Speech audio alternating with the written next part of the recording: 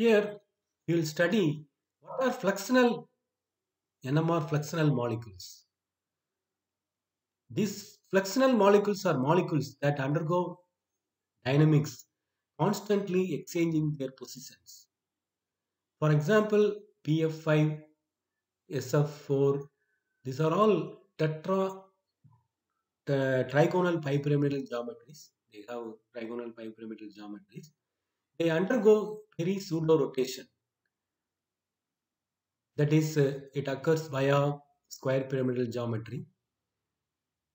The axial, due to this rotation, axial positions become equatorial, equatorial becomes axial, as you see here.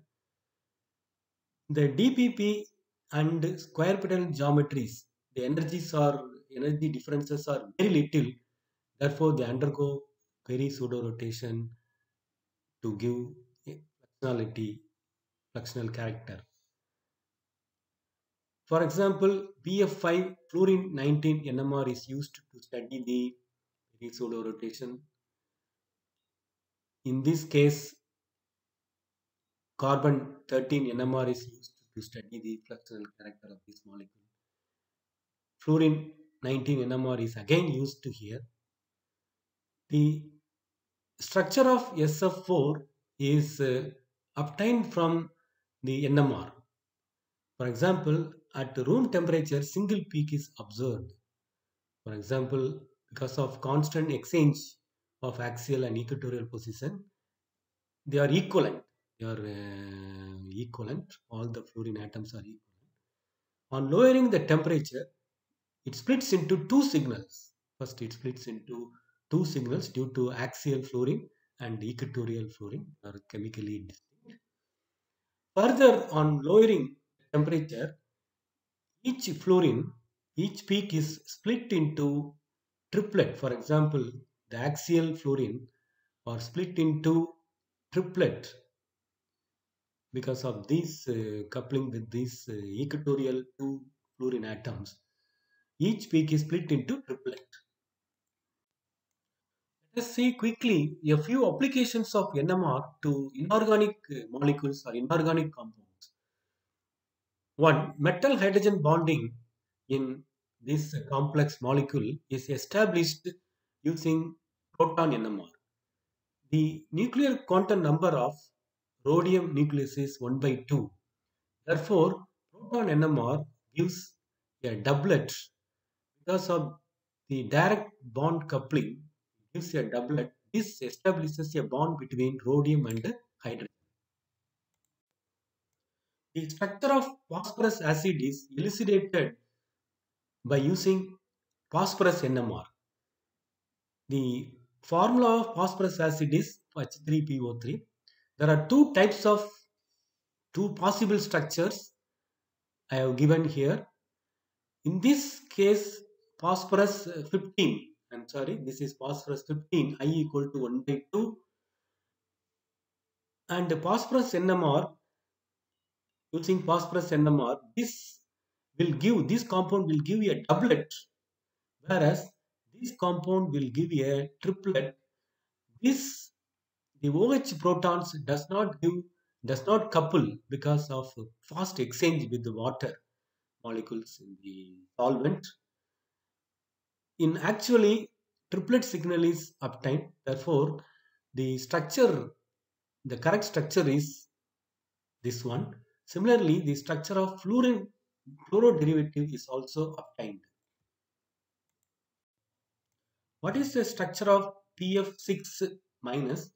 It is established, elucidated using phosphorus 31 NMR. Previously I told 15 phosphorus 31 NMR mass number. It gives a septed signal, 7 lines. It reveals that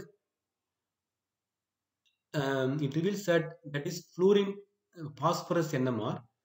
There are 6 fluorine atoms. Therefore, phosphorus couples with the 6 fluorine atoms to give septed signal, 7 lines. It reveals that all the fluorine equivalent. Therefore, the geometry is regular octahedral. pH 4 plus like NH4 plus ammonium ion, phosphonium ion. Using phosphorus 31 NMR, it gives a phosphorus 31 couples with the 4 proton to give quintet 5 lines n plus 1 with intensity ratio. Whereas proton NMR, all the protons are equivalent. It couples with the phosphorus 1 I equal to 1 by 2. Similarly, BRF5, the structure is studied by using fluorine 19 NMR. In this case, there are two peaks were observed with intensity ratio 4:1. It shows that there are two kinds of fluorine. 4 are one type and 1 is a different type. The intense line is doublet. The intense line is doublet because it is tetragonal pyramidal. Then the four equatorial fluorine atoms couple with this proton to give intense signal because of 4 fluorine atoms is doublet. Weak line, this is only one fluorine atom couples with the 4, therefore n plus 1 pinned at 5 lines. Therefore, the structure is symmetrical tetragonal pyramid from NMR studies. NMR is also used to investigate the cis-trans isomers. For example, in platinum complex, the cis isomer will have different coupling. Platinum I equal to 1 by 2, phosphorus I equal to 1 by 2, coupling constant. It is cis 3.62. From the coupling constant values, the cis-trans isomers can be determined. In fluorine 19 NMR, the structure of dimethyl phosphorus trifluoride structure is elucidated. At low temperature, two peaks are observed. At room temperature, due to perirotation, fast exchange, only one peak is observed that are all are equivalent. One fluorine in axial position and two in equatorial position. Using NMR, this structure is up. Here we will study what is magic angle spinning. Why it is important in solid state NMR.